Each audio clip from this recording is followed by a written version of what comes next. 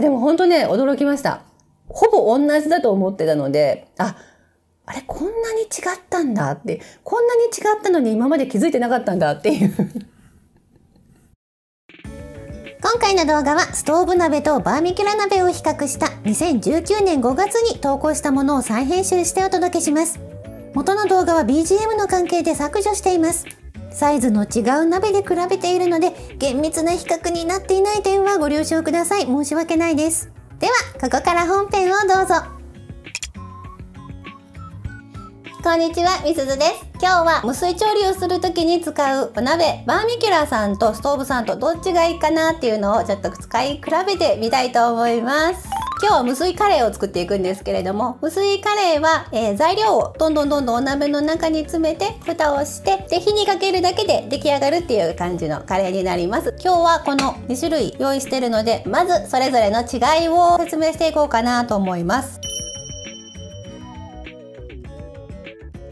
バーミキュラさん、こちらは私名古屋なんですけれども、名古屋市内に工場があります。工場見学もさせていただいたので見に行ったんですけれども、手作業で作られてるんですよね。この時の工場見学の模様はブログにまとめています。概要欄にリンクを貼っておきますので、ゆっくりご覧になられたい方はそちらからどうぞ。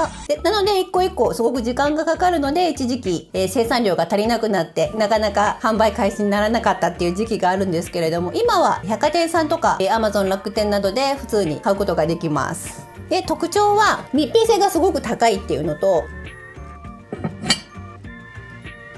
ダブルハンドルになってます。ダブルハンドルなので持った時の重さが感じにくいんですよね。ホーロー鍋ってめちゃくちゃ重いんですけれども、それがこれストーブさんなんですが、ちょっと重さを直に直接受けちゃうんだけど、ダブルハンドルのバーミキュラさんだと少し軽く感じる。とはいえ重いんですけど、でも少し軽く感じるよっていうのと、持ち手に丸みがあり持ちやすいデザインになってます。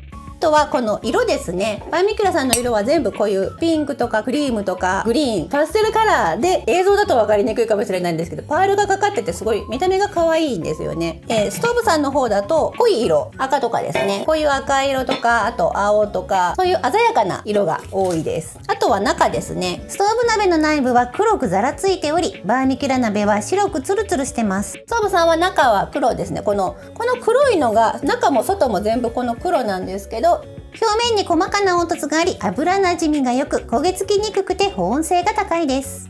色がつけてあって周りは色がついてるっていうだけで、全体これでできてます。バーミキュラさんの方は中はちょっとね、私がよく使ってるんで若干汚いですけど、中が白くって、あとこのなみなみがあるのでお肉とかが焼きやすい、あとくっつきにくい。もちろんストーブさんもくっつかないんですけれども、バーミキュラさんの方がくっつきにくくて、あと洗いやすいっていう設計になってます。本当に両方使い比べてみると分かるんですけど、バーミキュラさんの方が確かに洗いやすいです。つるっと取れるのと焦げ付きにくいっていうのと、あとこの取っ手とかも結構しっかりしてるんですよね。ストーブさんのだとここがちょっとくるくる回りやすいっていうか、なんか緩んでくることが結構たまにあるんですよね。バーミキュラさんはそれがないかなっていう違いはあります。バーミキュラ鍋の最大の特徴として、鍋が傷んだ際のリペアが可能という点が挙げられます。愛用の鍋が長く使い続けられるなんて嬉しいですね。修理は公式サイトより申し込めます。鍋サイズや色によって値段が異なりますので、このページのリンクを概要欄に貼っておきますね。ご興味あられます方はご覧ください。出来上がりのしっとりさは私はストーブさんの方が好きなんですよ。だけど使いやすさ、洗いやすさはこっちのバーミキュラさんの方かなと思います。で、あとお料理の違いには好みの問題でそんなには違わないんじゃないかなと思うんですけれども、20センチのストーブさんと22センチのバーミキュラさんにね、同じのがあるといいんですけどね、この2種類で分量は同じにして同時に煮て作っていこうと思います。それぞれに同じ分量だけ材料を詰めていきます。まず玉ねぎですね。両方とも 195g 入れますね。にんにくが1片ずつ 12g 入れていきます。あとお好みで生姜も加えてください。で、トマトですね。あとはセロリとか人参とかお好みで他のお野菜入れてあげてください。今日は玉ねぎとトマトだけで作ります。お肉ですね。何でもいいんですけど、今回はスペアリブ。塩を揉み込んでペーパーに包んで室温に置いたもの。さっきのトマトが 270g ずつ、スペアリブが448でした。はい、こんな感じですね。と感じで今火にかけています。蒸気が上がってきたらさらに火を弱めてごく弱火にしてあげてください。で50分タイマーかけます。これで煮ていきます。工場見学行った時に伺ったんですが、蒸気があんまりシュワシュワシュワと出過ぎているとちょっと火が強すぎるそうです。ゆるーくほわほわと上がる程度の火加減にしてあげてください。さあどうなるかな。では50分経ったので蓋を開けてみようと思います。ストーブの方からですね。グツグツグツ美味しそうです。バーミキュラさんの方ですね。オープン。こんな感じです。こっちがバーミキュラさんのお鍋で、こっちがストーブさんのお鍋。でも鍋のサイズがね2センチ違いますもんね。でカレーにしようと思っていたんですけれども、カレー粉は入れずにお塩だけで塩小さじ1/2ずつ入れます。これでちょっと食べてみようと思います。では器に盛っていきます。まずストーブさんの方ですね。こんな感じです。カレーにしたい方はこれ最後にカレー粉加えてちょっと煮てあげてください。柔らかいですね。こんな感じです。これで盛りますね。バーミキュラさんの方も詰めていきます。さてどうかな。はい、こんな感じですね。今まで使ってきた時の感じだとストーブさんの方がお肉が柔らかくなって、でもバーミキュラさんの方が野菜の水分が出るんじゃないかなっていうのが私の予想です。こっちがバーミキュラさんのお鍋で煮たスペアリブ、こっちがストーブさんのお鍋で煮たスペアリブ。スープの見た目もそんなに違いはないんじゃないかなと。はい、というわけで出来上がりました。ちょっとねこんな感じで食べてみますね。ドキドキ。フォーク。ストーブ鍋。あ、柔らかい。よいしょ。よいしょ。プルプルしてます。これちょっと食べてみます。あ、もう全然美味しい。柔らかい。で、バーミキュラさんのスペアリブも食べてみますね。場所かな、ちょっと硬い気がする。やっぱりなんか自分で最初からバーミキュラさんの方がちょっと硬いだろうとか思いながらやってるからいけないけど、でも硬いかな、ちょっとだけですけどね。お肉の感じは私はストーブ鍋のが好きだな。いやでもなんかね全然どうしよう、全然違うかもしれない。どうしよう、この比較はやってはいけなかったのかしら。全然違うと思う。たまたまなんかそういうちょっと硬い、でも硬いよやっぱり。でもいやたまたまかな。ちょっと何回もやってみないと分かんないかもしれないけど、今日の感じだとストーブさんの方がやっぱりお肉が柔らかいですね。お肉が柔らかいです。ちょっとだけ硬いです。バーミキュラさんのお鍋だと。だけど同じ量入れてて、こっちがバーミキュラさんのなんですけど、トマトの色が綺麗な気がするんですよね。こっちがストーブさん。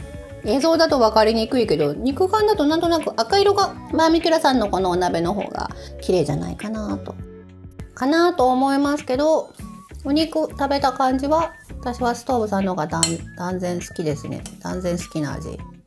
あ、美味しいって感じ。クローブの香りがすごい強い。ストーブさんの鍋の方が柔らかです。お野菜も柔らか。バーミキュラさんの方も食べます。味が違う結局好みなのかな。なんで味が違うんだろう。たまたまストーブ鍋のが滑らかだと思うよ。あとストーブ鍋の方が全体がまとまってる味が。サイズね、2センチ違うから、もうその2センチ違う、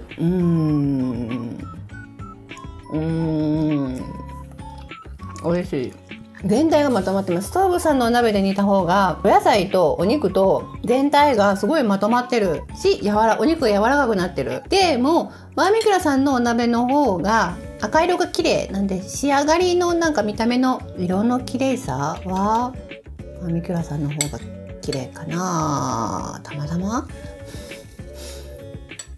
かな。でもちょっとお肉が硬いのと全体のまとまりがやっぱ違うかな。いや、こんなに私ほぼ同じだと思ってたんで、こんな違うんだってちょっと驚いてますね。同じ日に同じように使うことってあまりないんで、もうちょっと煮ると違うのかもしれない。もうちょっと、次の日だとまた違うのかな。次の日だと違うのかな。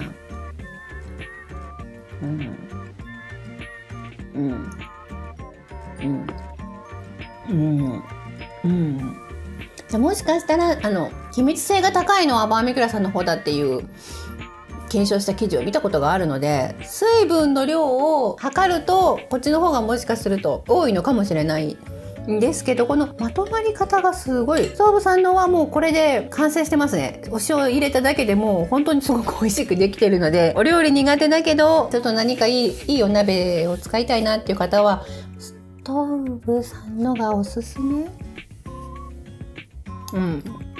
おいしい。どこまででも食べれるどこまででも食べれる味です。お塩だけで。だけどバーミキュラさんの方だとちょっとだけまとまってないかなっていう。もうちょっと例えばもうちょっと煮た方がいいのかもしれないし、もうちょっと寝かした方がいいのかもしれないけど、同じ状態で50分煮てお塩入れたっていう状態だとストーブさんの方が私は好きですね。美味しい、柔らかい、まとまってる。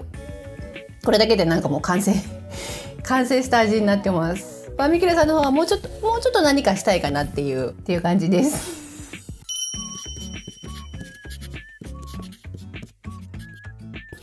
はい。ということで、今日は無水鍋をこれから買いたいっていう方に、ストーブ鍋とバーミキュラ鍋、どっちがおすすめかなっていうのを、ちょっと私自身も長年じゃないけど、1、2年ぐらいですけど、どちらも使わせていただいていて、どっちもそれぞれメリットがあるので、同時に同じものを作った場合に、どっちが美味しいのかなっていうのをちょっと試してみたくてやってみました。で、その結果、私の好みなんですけれども、ストーブさんの方が美味しかったです。それは、お肉が柔らかくなってるのと、あと玉ねぎ、人参、ニンニク、スペアリブと、あと入れたスパイスが全部なんかうまくまろやかにまとまっていて、お塩だけでもう完成している味になっているように感じました。でも味はね、好みもあると思うので、バーミキュラさんの方が美味しいっていう方ももちろんいらっしゃると思うし、ちょっとね、私にはちょっとお肉が硬いのと、お野菜がちょっとだけ味がバラバラかなって思いました。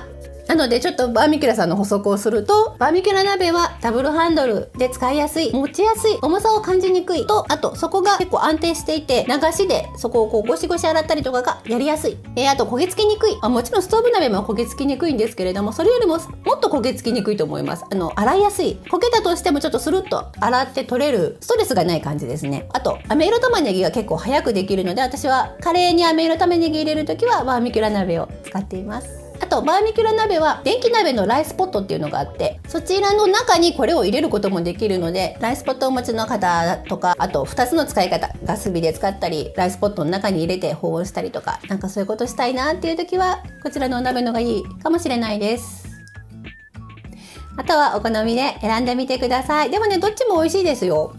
美味しかった。本当このストーブさんのやつ美味しかった。早く撮影終わって残りを食べようっていうことばっかり今考えてますでも本当ね、驚きました。ほぼ同じだと思ってたので、あれこんなに違ったんだって、こんなに違ったのに今まで気づいてなかったんだっていうね、驚きました。でもどっちも好きです。最後まで見てくださりありがとうございました。薄い鍋を探している方、参考にしてみてください。参考になったなと思ったら高評価とチャンネル登録もお願いします。ではまた。